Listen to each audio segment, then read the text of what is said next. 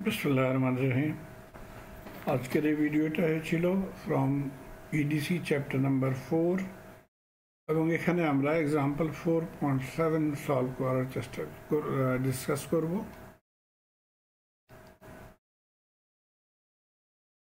Example 4.7 এর চারটা ভাগ আছে।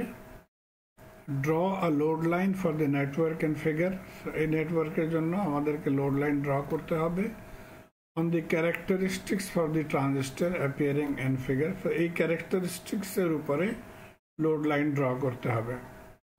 তারপরে for a Q point at the intersection of the load line for base current 15 ampere we have to find ICQ and VCEQ। এবং তৃতীয় ভাগে আমাদেরকে DC বিটা ক্যালকুলেট করতে হবে এবং फोर्थ অথবা ডি পার্টে আমাদেরকে value of resistance RB calculate করতে হবে। তো সর্বপ্রথমে আমি এই ছবিটাকে মডিফাই করব লিটল বিট, বিকজ এই বইতে কেভিএল ইকুয়েশনের টেকনিক যে ফলো করছে সেটা আমাকে ভালো লাগে না, বিকজ আমি সার্কিট অ্যানালাইসিসে টেকনিক ডিসকাস করেছি ফর কেভিএল, যেটাকে আমি মনে করি ভেরি সিম্পল। আমি তার লিঙ্কটাও দিয়ে দিব এই ভিডিওতে। এই বইতে বলেছে যে আমার এই সার্কিটে আছে, বলে প্রথমে আমি এটাকে লিখব প্লাস ভিসিসি, তারপরে যে ড্রপ হয়েছিল এখানে সেটাকে লিখবে মাইনাস ICRC ইকুয়াল টু 0। কিন্তু আমি এটাকে মডিফাই করে ভিসিসির জায়গাতে আমি একটা ব্যাটারি কানেক্ট করে দিয়েছি যেটার নাম ছিল ভিসিসি। এবং আমি এখান থেকে চলবো, প্রথমে নেগেটিভ সাইন আসবে, সো নেগেটিভ ভিসিসি লিখব। তারপরে আমরা জানি যে এখানে কারেন্ট প্রথমে টাচ করবে সেই পয়েন্টটা পজিটিভ হবে, সো এখন এটা হয়ে যাবে পজিটিভ ICRC ইকুয়াল টু 0।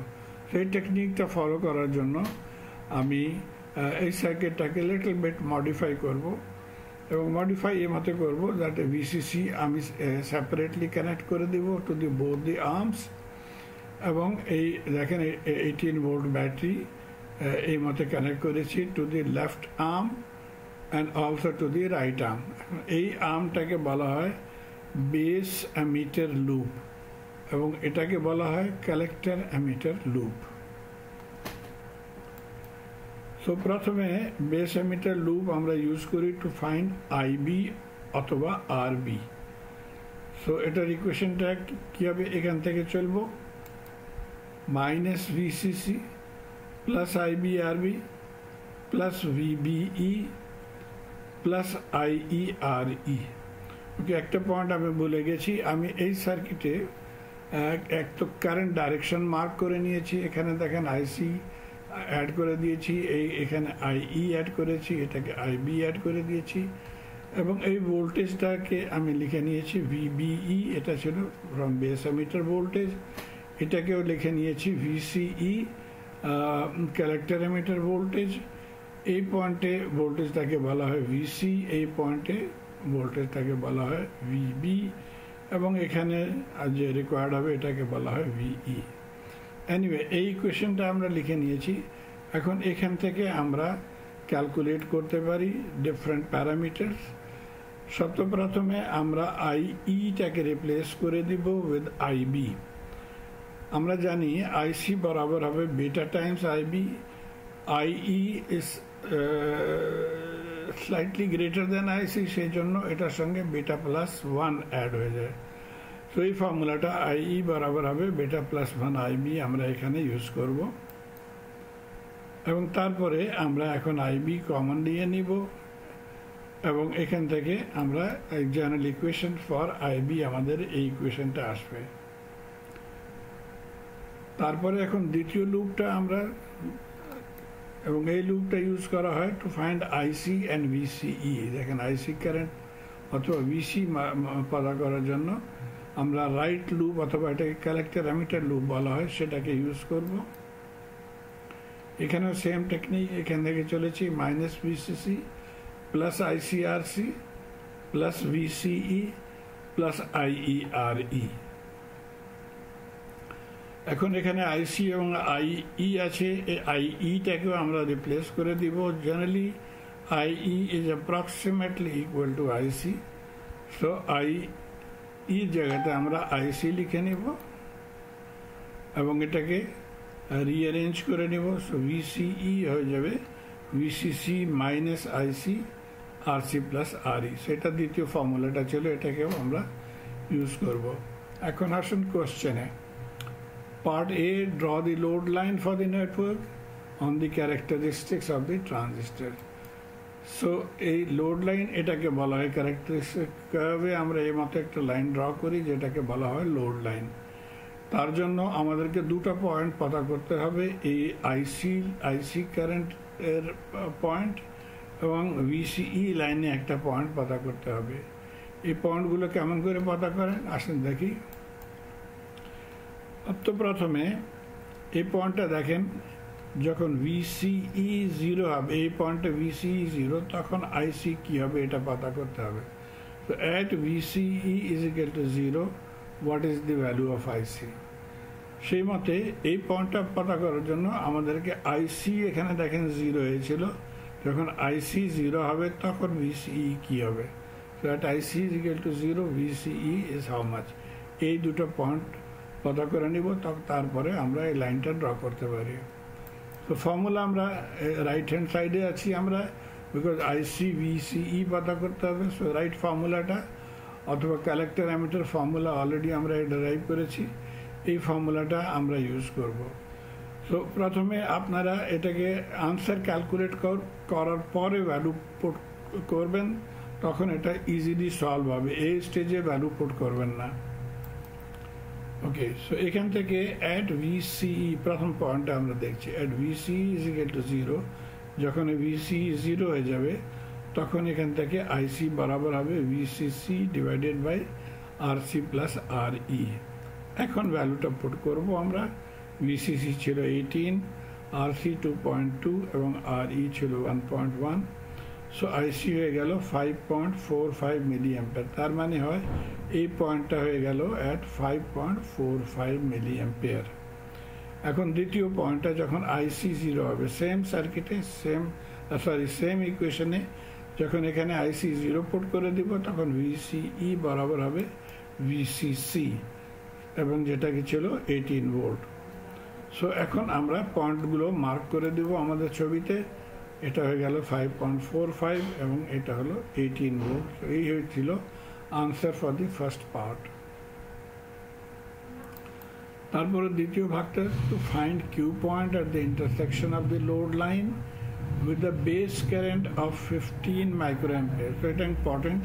এখন এখানে দেখেন এই বেস কারেন্টগুলোর জন্য এই কার্ভটা ড্র করা হয়েছিল।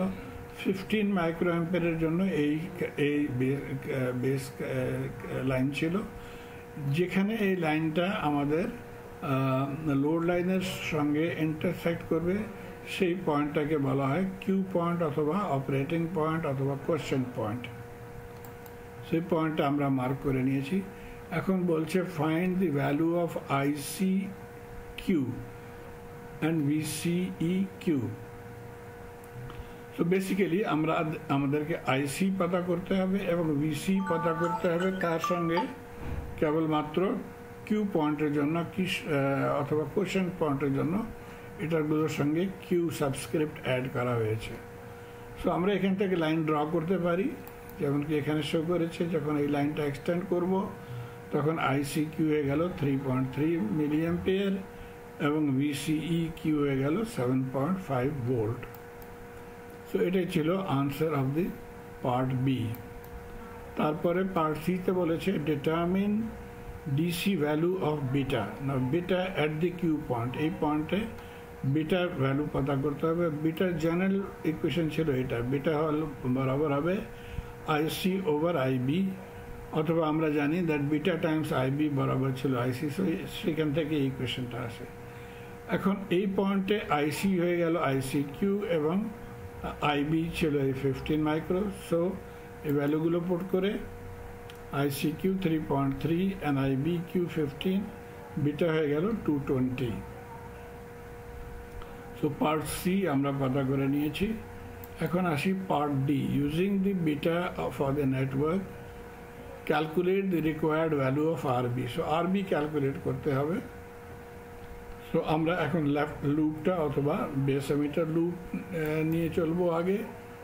এটা ছিল বেস এমিটারের ফর্মুলা, যেটা আমরা গত ক্যালকুলেট করেছি ইনিশিয়ালি। এখান থেকে কেবলমাত্র একটা চেঞ্জ করতে হবে,